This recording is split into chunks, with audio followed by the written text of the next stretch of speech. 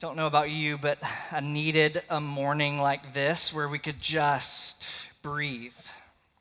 Where we could just kind of take that deep breath in, and with the gift of the Spirit that lives within each one of us, experience the love and the kindness and the care and the mercy of Jesus.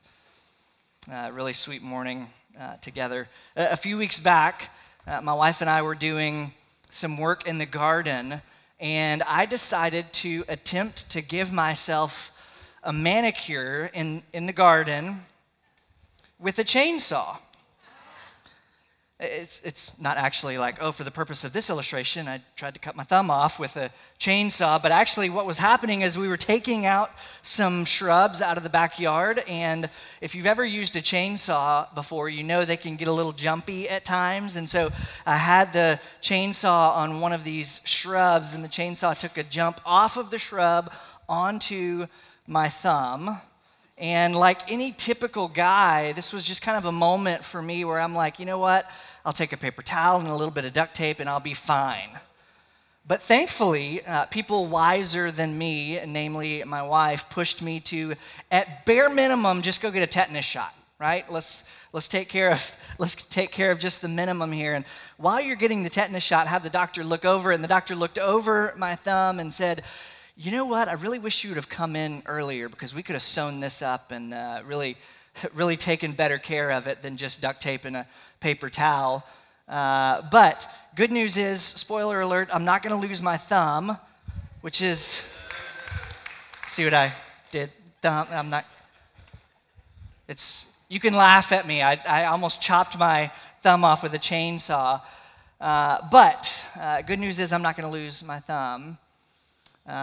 Even better news, as we walk through the Sermon on the Mount, how's the pastor going to tie this into Jesus? As we walk through the Sermon on the Mount, what Jesus has been doing throughout this sermon in the lives of the people who are listening, as well as in our own life today, as Jesus has been doing a deep dive, drill down. This isn't like surface level paper cut, which at times can hurt like a chainsaw cut, but Jesus is drilling deep into the issues that are going on in our heart and in our lives to drill down into the motivation. And what he's done week after week, word after word, verse after verse, is he's taken this deep dive, not with a chainsaw, but with a surgical scalpel to restore and redeem and refresh places of our hearts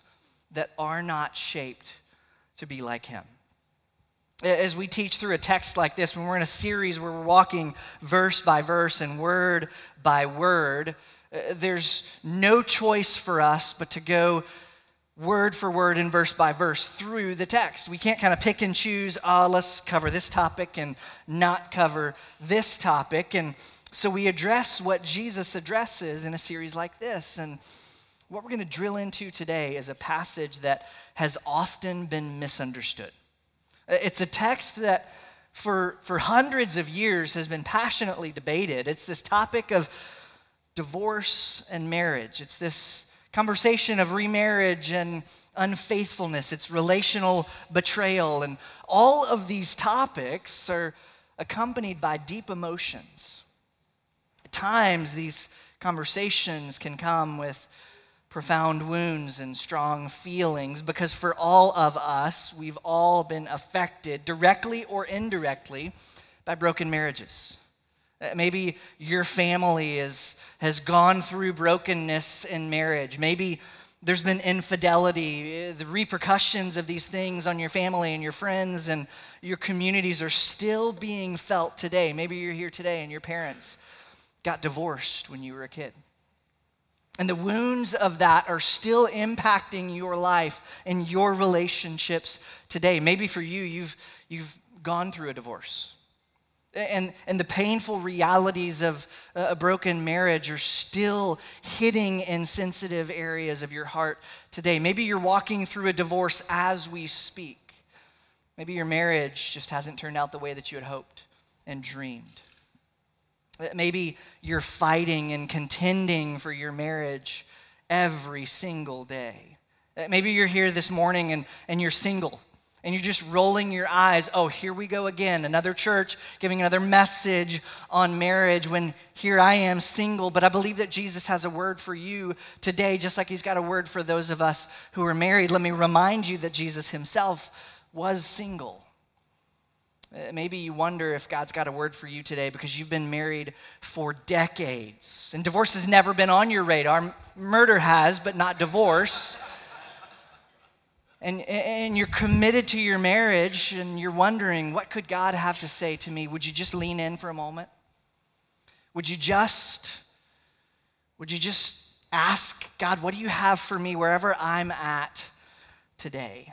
Because I believe that God has a word for us. Depending on where you're at personally or relationally today, the words of Jesus could feel comforting. But on the flip side, the words of Jesus may feel confronting and painful, maybe even bristly. Maybe it could be just reminiscent of some of the most painful memories of your entire life. If I'm being honest, this is one of those topics which I just wish that Jesus himself could preach. Like, hey, we've got a guest speaker today, Jesus of Nazareth. Would you give a warm Mountain View welcome to Jesus? But here's the thing.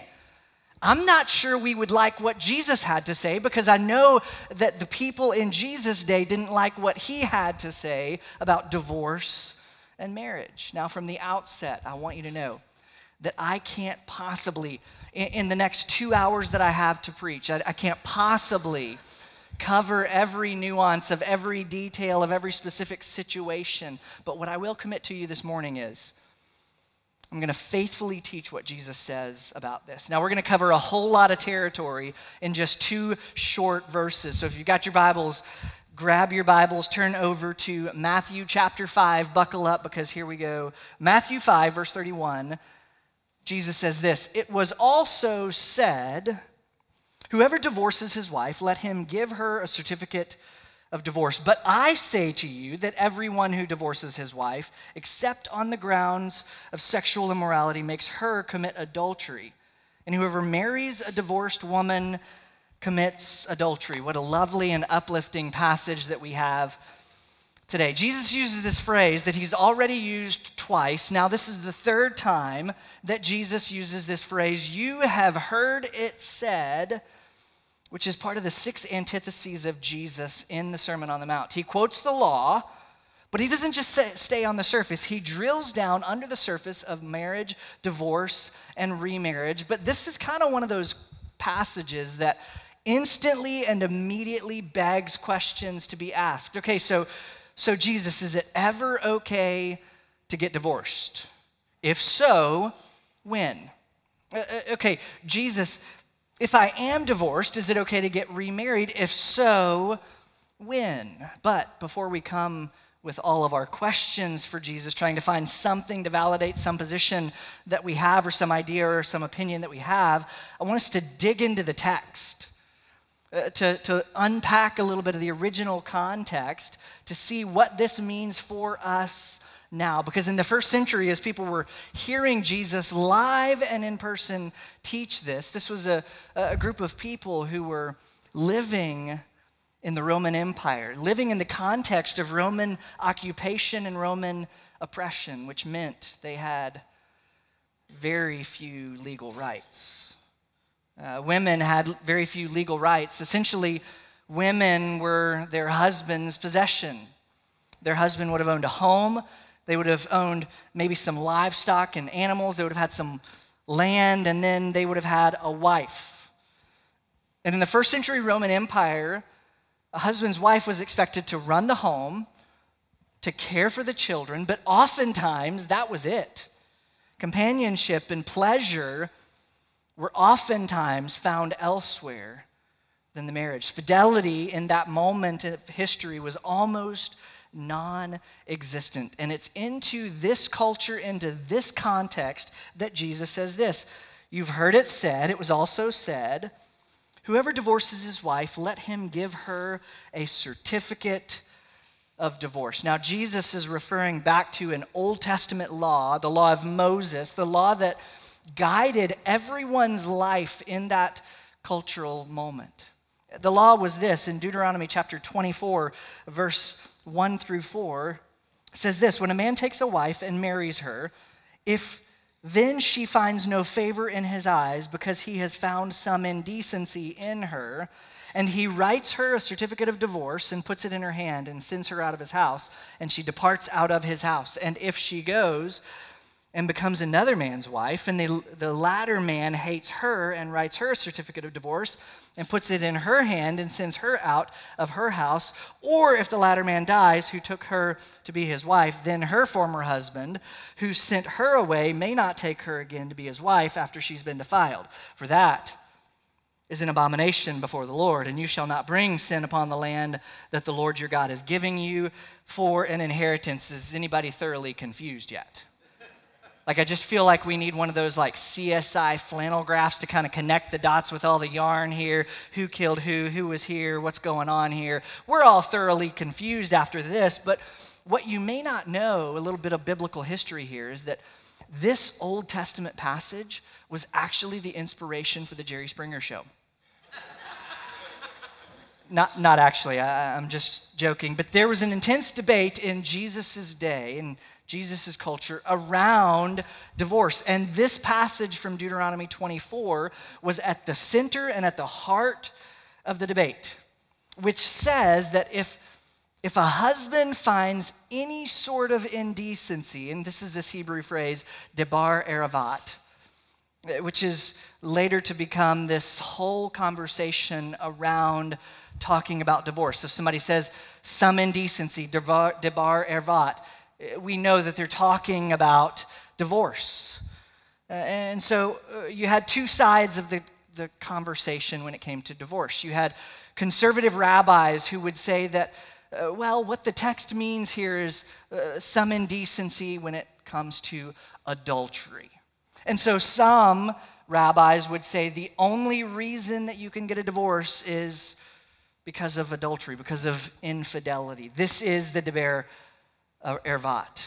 The other side, on the more liberal reading of the rabbis here, would interpret this to mean that if a husband found anything that they didn't like about their wife, any reason would be good enough for the husband. If you fall out of love with her, if she doesn't make you happy. There was literally a quote that was regularly read in some temples that said, if she burns the bread, divorce her. This would have been the liberal view of interpreting this particular law. And this liberal view of anything you want, any indecency, anything you don't like about your wife, was the majority held view in Jesus' day. And so it just became super easy to walk away with a no-fault divorce. And so as Jesus brings this up in the Sermon on the Mount, you've got to believe that everyone's leaning in the moment, wondering, what is Jesus going to say? And so Jesus lands on the side of saying, adultery is reasonable grounds for divorce. He lands on the conservative side, and some of you are like, well, of course he lands on the conservative side, but can I say that there are other teachings of Jesus where he lands on the liberal side? Because the reality is Jesus is too liberal for the conservatives and too conservative for the liberals, and maybe he still is today. He's an equal opportunity offender of all of us. And so as Jesus is speaking about marriage, this is what he says in verse 32. You've heard it said, this is the law, debar eravat, but I say to you that everyone who divorces his wife except on the grounds of sexual immorality makes her commit adultery. And whoever marries a divorced woman commits adultery. Jesus uses this word, this Greek word porneia, which is where we get the English word pornography, where we unpack this whole idea of sexual immorality. And Kaimana walked us through lust last week, and that lust could be any sexual act outside of marriage.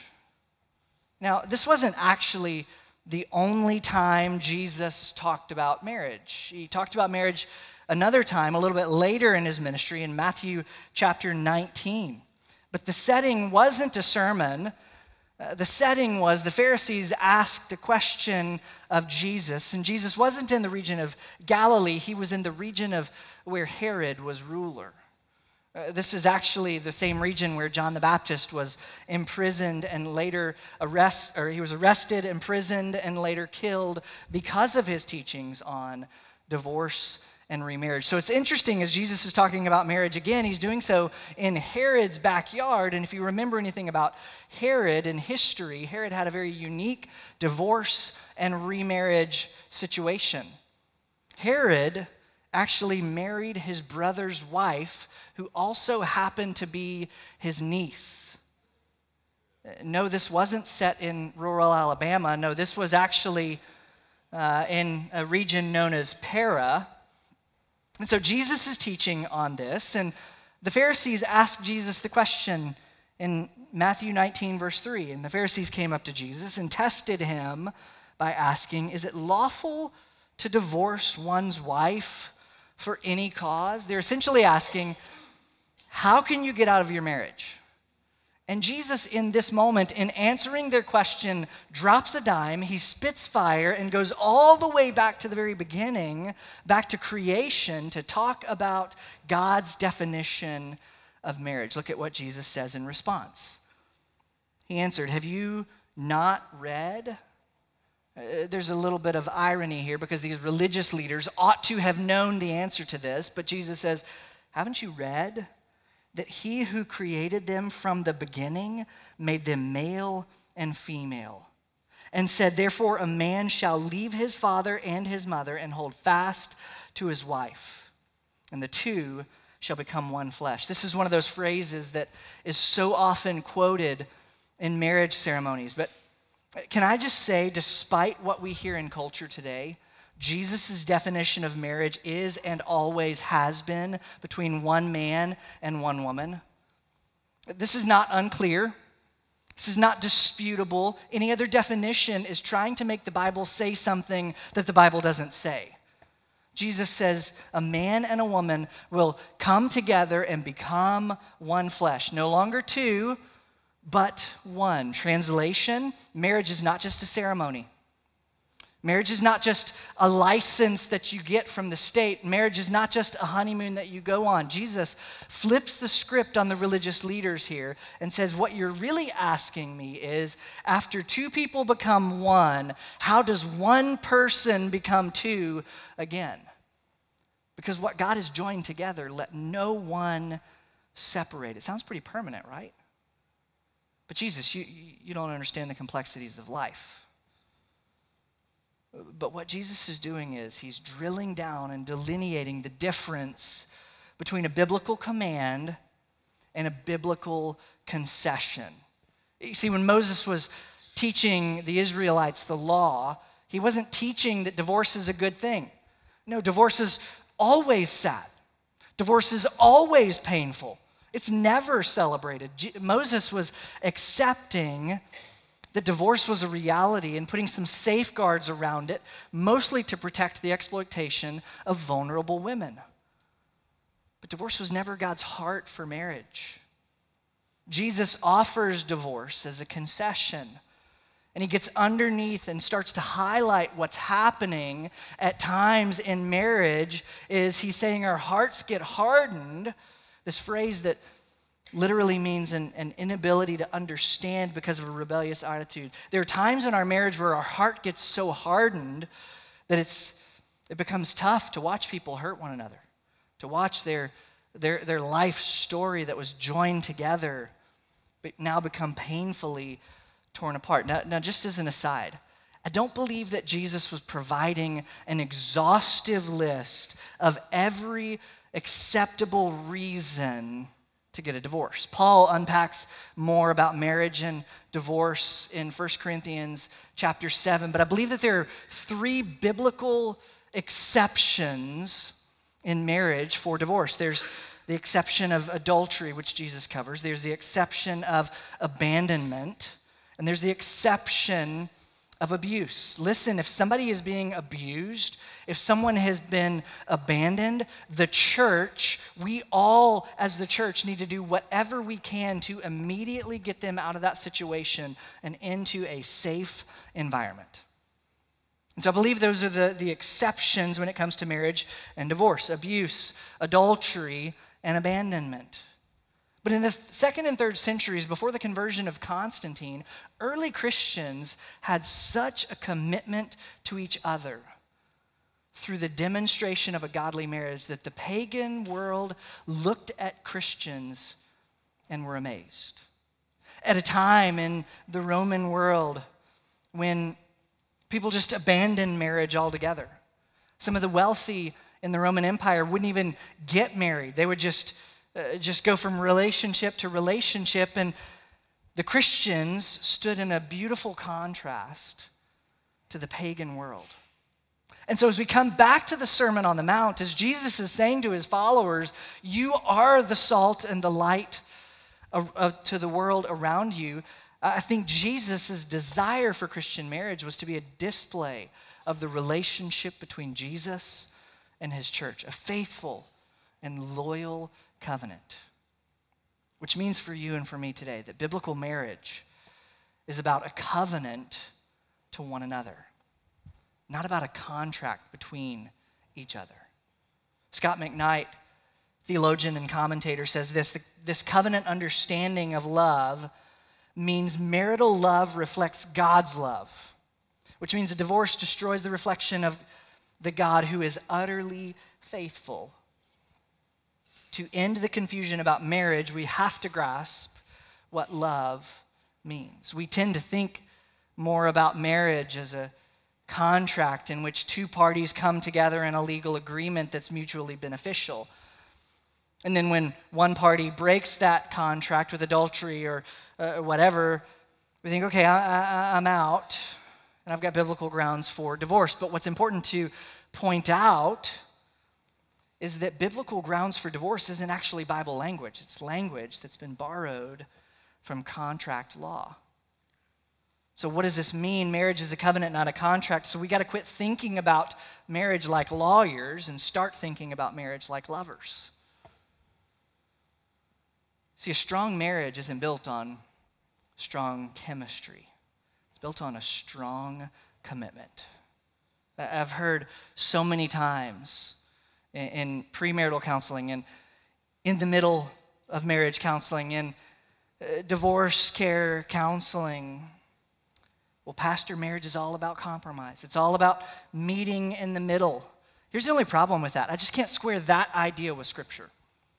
Marriage is not 50-50. Divorce is 50-50. Marriage is 100-100. We tend to think about compromise and how can we meet in the middle, but yet time and time again in Scripture, I see that marriage is all about sacrificing everything for the good of your spouse, giving up your rights so that you can serve someone else. A good spouse has seen you at your worst and still chooses to believe the best about you. You want an unhappy marriage? Then obsess about all of the things that you want to change about your spouse. If you want a happy marriage, stay focused on all of the things that you need to change about yourself. Your spouse is not responsible for your happiness. Don't put that pressure on them. The happiest couples that I know have usually endured a lot of sad times together. The strongest couples that I know have learned to lean on each other in moments of weakness. Yes, we all prefer easy days, but love grows most in the hard days. If you want a strong marriage, it starts the day a husband and wife stop fighting with each other and learn to start fighting for each other. In every argument that you have with your spouse, remember that there won't be a winner and a loser.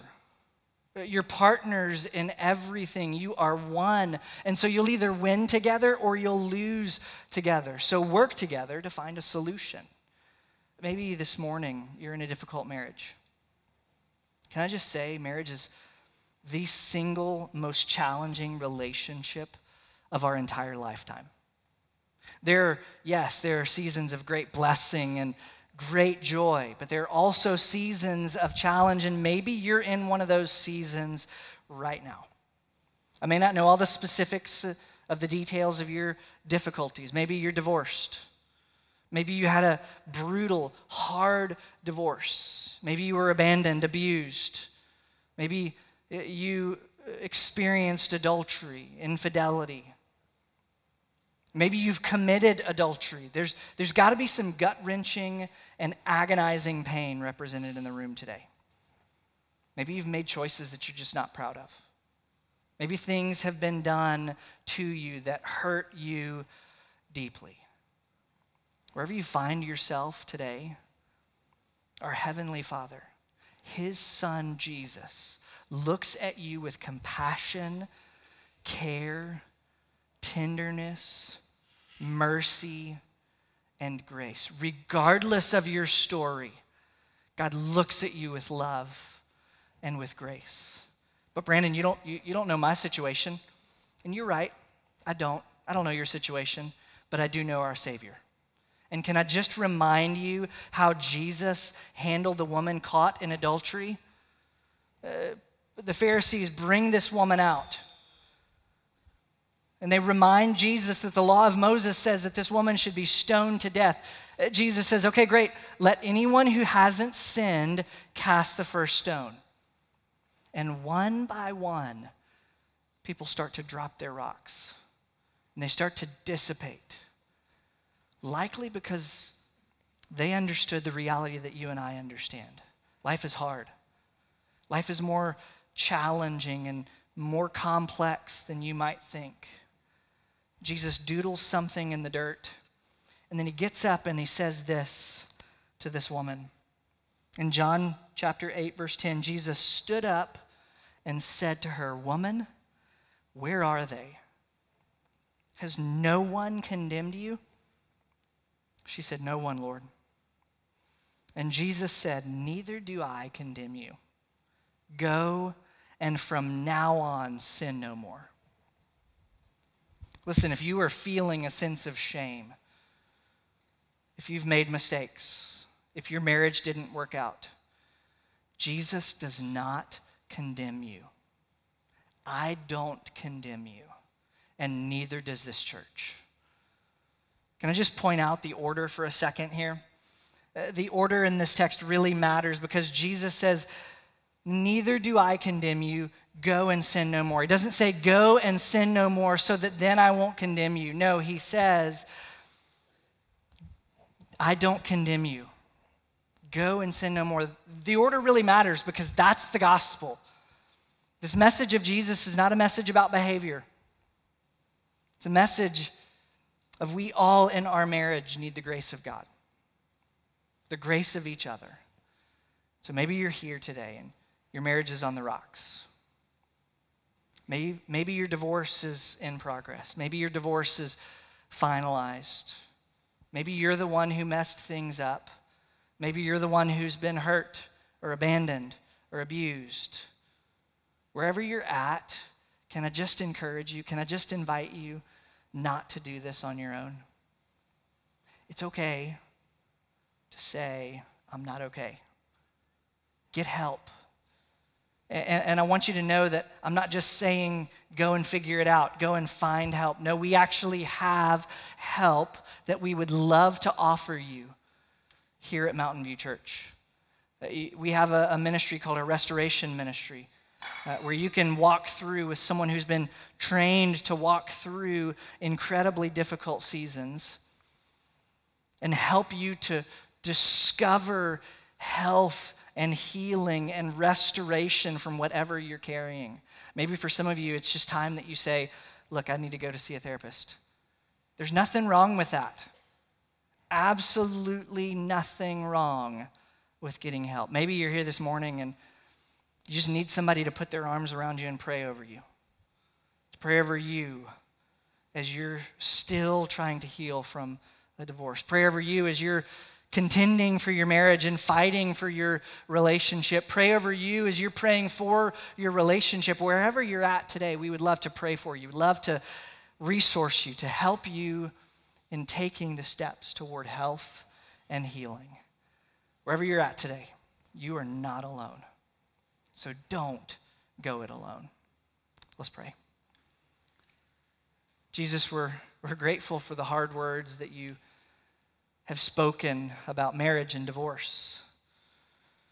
We're grateful for the clarity that you've provided. And yet, even in our gratitude, God, we're still bringing our pain and our hurt and our trauma. But we're just bringing it to you instead of holding it all to ourselves. So God, in this moment, would you begin to bring healing to those tender parts of the hearts who've experienced hurt? Would you begin to bring help to those who felt all alone in this process? God, would you in some way, in your way, would you work? Would you pour out your grace? Remind us of your love. It's in Jesus' name we pray.